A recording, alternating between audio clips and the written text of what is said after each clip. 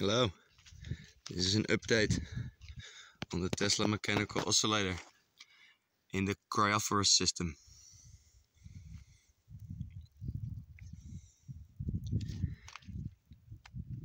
I had attached everything.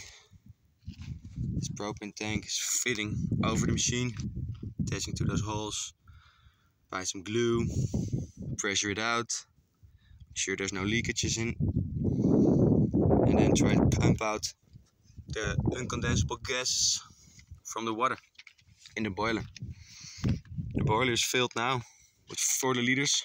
That's halfway now. Underneath it I can make fire to warm it up. But I want to do first things first.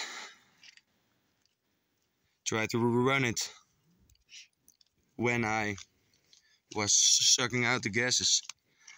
And it did, but after a few seconds it stopped because it twisted itself somehow a little bit, and then it gets stuck, and I cannot get it to turn back because of this propane tank is around it and it's all vacuumed out, and that is a little bit frustrating. So I had to do something with these bearings, and of course attach a generator to it because the wires here are for that. The wires are going through the plate, isolated by plastic bolts. Goes down to the bridge rectifier here and the capacitor. There's also a heat exchanger for the condensing water, heating it up a little bit from the exhaust fumes, which are attached in the middle of the plate here. Goes to the heat exchanger, goes down to the pressure gauge, and then the condensing tank.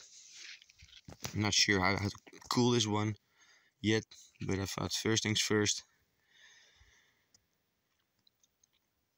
make sure that there's no leaking and that it runs on the pressure differential. And it did for a little bit, but then it twisted itself. And then one other problem is that the foundation of this oscillator now is not stiff enough. Look at this little table.